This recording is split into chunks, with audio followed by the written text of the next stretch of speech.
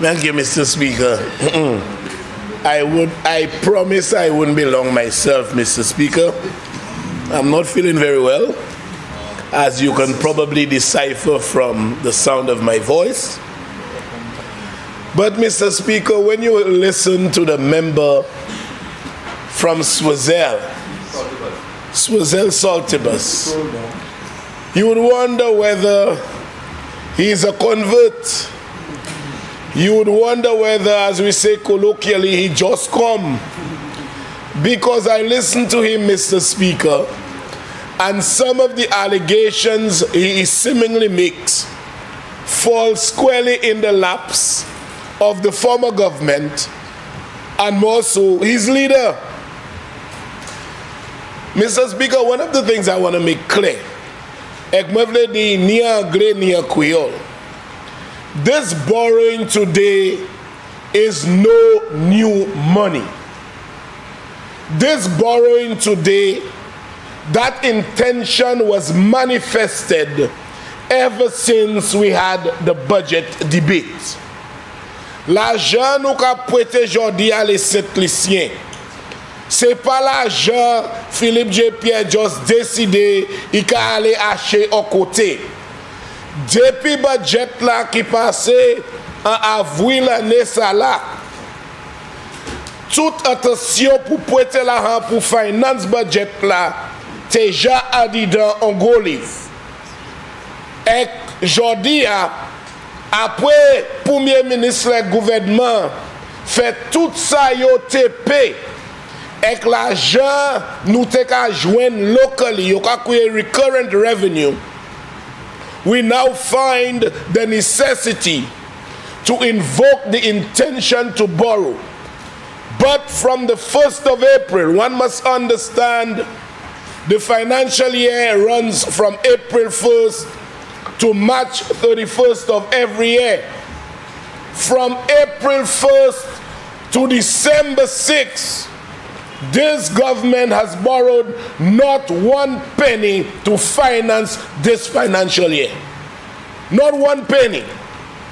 And when my friend from Swazel, when he asked Mr. Speaker, what is the borrowing for? I find this question hypocritical. I find, Mr. Speaker, that the member, in his political astuteness, a banker by profession, knows very well all the intentions and the source of financing had been laid in this big book, of which he has a copy. Member of Castries Central, to be fair to the member for Swazel Saltibus, he didn't ask that question. What he said was he will not do as did the six when they were in opposition and decry borrowing. Instead, he would come and support borrowing, but would simply ask what it is for. But I didn't get the impression he was asking about this borrowing. Very well, Mr. Speaker, but I'm saying, in his political astuteness and in the Prime Minister's presentation of the motion, he indicated that this borrowing is to finance the budget. The member for Swazel Saltibus and every parliamentarian prior to that debate in this honorable house would have to be furnished with a copy of the estimates. That's true. Every member. And not only are you furnished with the potential expenditure or contemplated expenditure, the source of funding is within this Bible, if you want to call it that. The source of funding is in there.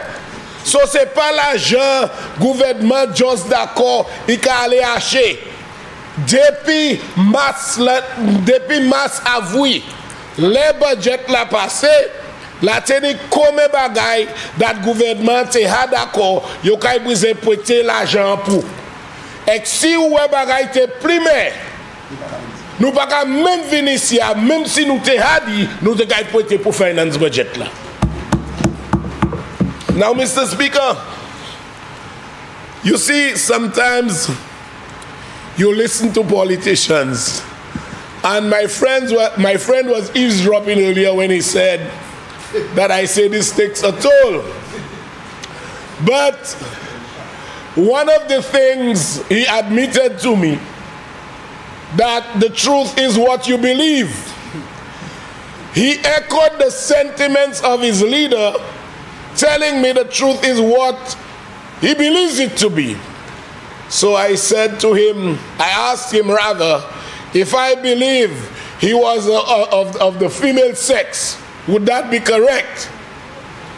And then he expressed surprise. So, Mr. Speaker, sometimes when we speak, we have to know what we see. All of the intention is in this book. The source of funding is in this book. So when you are saying you will not chastise the government, if you had to do so, you would have done so during the estimates, the debate on the estimates. What the last government used to do, Mr. Speaker, and I even asked the Prime Minister, why didn't he go that route? They used to lump up everything one time so that the motion for borrowing and the tabling of the estimates of revenue and expenditure would take place at the same time. So they would borrow $600 million the very time they are tabling the estimates of revenue and expenditure. Ça veut dire Lucia, le United Workers Party gouvernement take a table budget là. Tout là yo te ka prêter ya. Yo te ka faire un bouillon avec whole bagay là. So laisse ça là ou pas ça même ouais comme l'argent yo ka prêter et tout bagay là ka passer quelque site one time. This government has taken a different approach. This government is letting every citizen of this country know how exactly it is running the affairs of this country. And so, Mr. Speaker, the Prime Minister, in his wisdom and based on advice, decided he is not tabling the motions for borrowing simultaneously with the estimates of revenue and expenditure.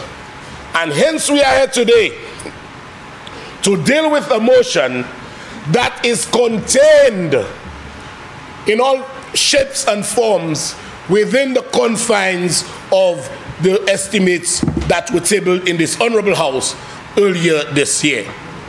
Now, Mr. Speaker, I heard the member for Suzel Saltibus saying that the government ought to treat each parliamentarian with dignity.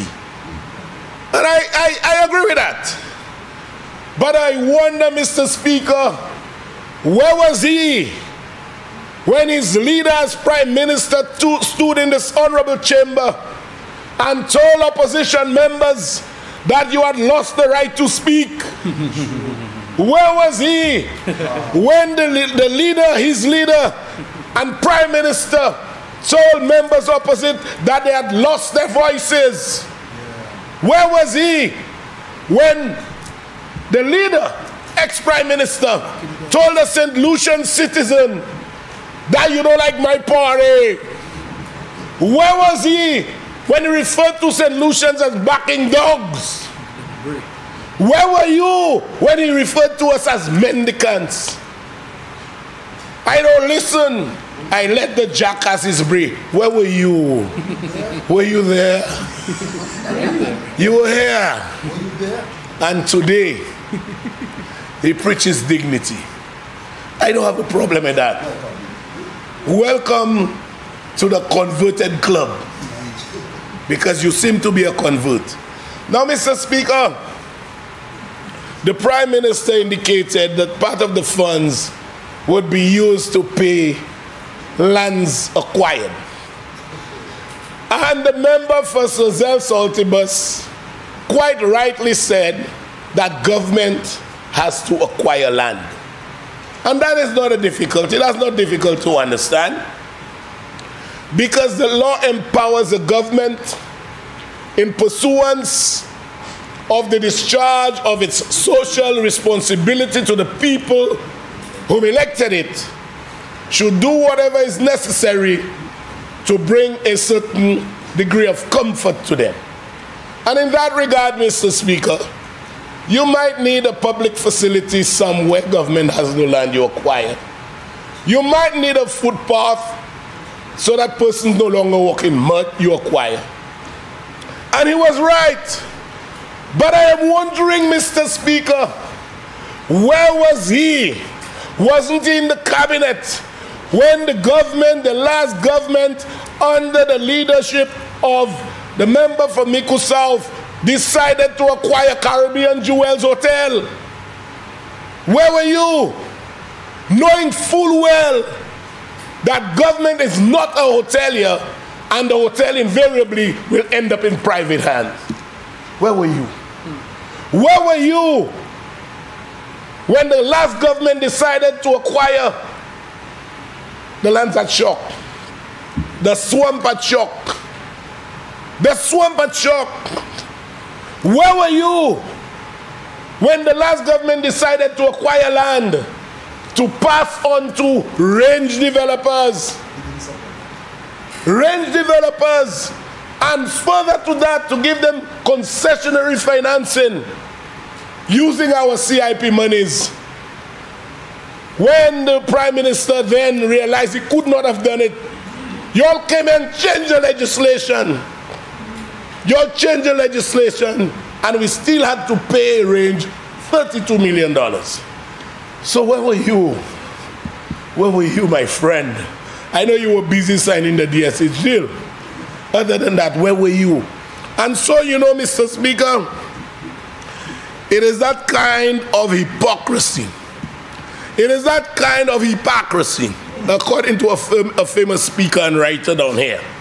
It is that kind of hypocrisy that I just cannot tolerate. Because all of the squandering was being done whilst you were right there. How much we borrowing today?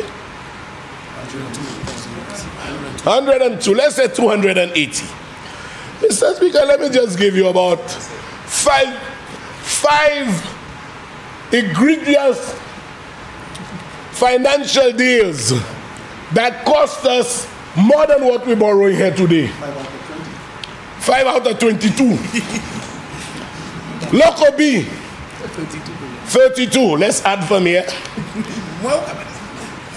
Sanders Grand, 24 and 32, 56. So if we had those two, we don't have to borrow yet. Good. Bypass Road, how much? 15. 15 million. Where are we at now? Where are we now? 65. 71. Permandu, 13 million. That's what? 84. Rent settlement, 42 million. How much is that? 106.